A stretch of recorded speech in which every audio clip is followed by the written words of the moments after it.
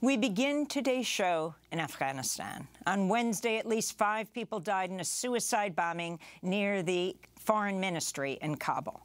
More than 40 people were wounded. The Islamic State claimed responsibility. Meanwhile, pressure is growing on the ruling Taliban to reverse bans on women going to university or working with NGOs, non-governmental organizations. In recent weeks, a number of major international aid agencies have suspended operations in Afghanistan due to the ban.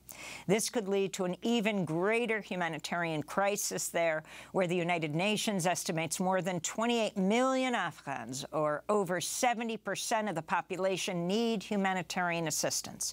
Over 1.1 million children aged under 5 are acutely malnourished.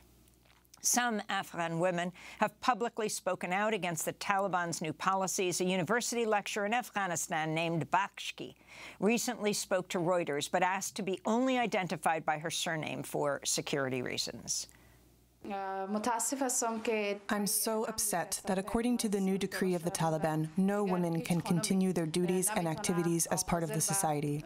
And this situation that women have no place in Afghan society is so disappointing.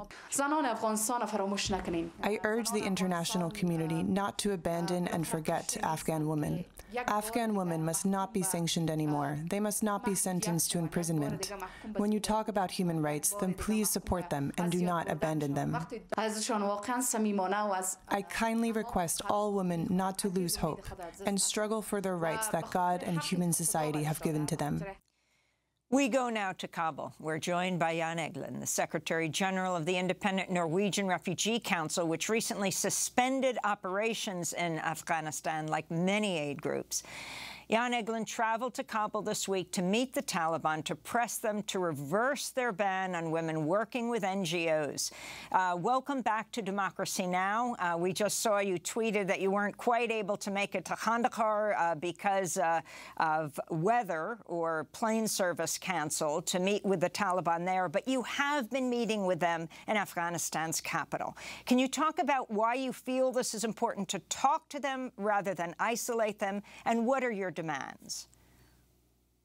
Well, I'm here because we need to help the same 28 million people in need that the NATO countries left behind when they went for the door 1.5 years ago. It's the same women and children, really. But the only way we can serve them, help them, save the lives of them, is by using our female and male staff alike. So this Taliban government that is now in charge has now an edict from their emir that they have been transmitting to all NGOs. It may go way beyond the NGOs, by the way, saying that all our female staff has to work, cannot work anymore. We stopped work immediately. We neither can nor will provide humanitarian aid through males only. It would be bad aid, it wouldn't reach women, and it would also be fundamentally against our own values of equality between men and women. And Jan, your assessment of how these conversations with Taliban leaders have gone so far, if you could say who exactly you met and what kind of response you've received to your demands. Well, I met the Minister of Economy, who is the minister that transmitted the ban to us as NGOs. We are all registered under that ministry. I met the Minister for Refugees and Repatriation, one of the Haqqani ministers. And I was meeting the Deputy Foreign Minister in the Foreign Ministry, where 24 hours later, the bomb exploded that you referred to. All of the Taliban leaders told me, paradoxically, that they agree with us. They agree that there should be education for women and girls. They agree that we should be able to employ female professionals as we need to. But they refer to Kandahar and the emir, and it's an edict from him, and they have to transmit it. At the same time, they say, we're working hard to have another decree that would enable your work to start working with males only. And we say, no, we have to wait until this new decree comes that will enable male and females alike. Only then can we do principal humanitarian work here, even though for us it's terrible to see so much suffering that we cannot anymore meet in this country. In fact, you were told that the decision was made by a single Taliban leader, and that most people whom you spoke to, Taliban members, did not agree with this decision. So do you think that makes it more likely that the decision will be reversed if it's coming just from one man? Well, but it's not any man, it's the emir, it's the supreme leader. It was so horribly frustrating today and yesterday. We've now tried for 36 hours, in spite of the snowstorms and minus 15 degrees Celsius and ice and snow, to get there. But all flights were cancelled. We were even inside one of the planes when we had to turn back. Because we need to go to Kandahar to meet the Ulema Shura Council, the Council of Islamic Scholars, so-called, that advised the emir. They were waiting for us. So was the governor of Kandahar, who speaks to the emir. It was impossible. We will keep pushing. I've pushed now through Qatar, Turkey, and Iran, who have representations here and in Kandahar and have influence. They will help. We urge anyone to help us, really, because we need a reversal of these decisions. So, Jan Egeland, can you describe the situation on the ground? I assume you've spoken to a number of women on the ground, all of the aid organizations that have suspended operations right now. What is the humanitarian crisis, the dimensions of it? Well, the unanimous view of the UN, the Red Cross, Red Crescent, the non-governmental organizations, our own 1,500 aid workers that are now being paralyzed, is that the crisis is just catastrophic.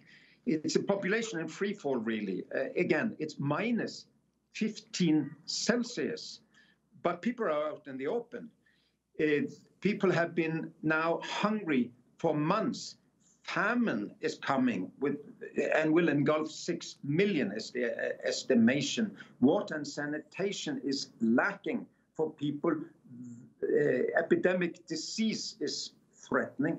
It couldn't be worse, really. And at that point, we need to be enabled to do our work. So the ban on female education and female workers is fundamental to enable effective work. But I think I've discussed before with you on Democracy Now! We also need back development money. We need the frozen assets of the Afghan people to be released for the people. There are a lot of things that it also should pertain to the West that went for the door 1.5 years ago. Jan, are you the only leader of an international NGO that is in conversation, who's in conversation with the Taliban? Are other organizations who also suspended operations there attempting to speak to the Taliban? And you said Turkey, Iran, and Qatar are there placing pressure on the Taliban. Are there other countries doing the same? Yeah, there also are the Islamic countries. So when contact also with the United Arab Emirates, I think Saudi will also help.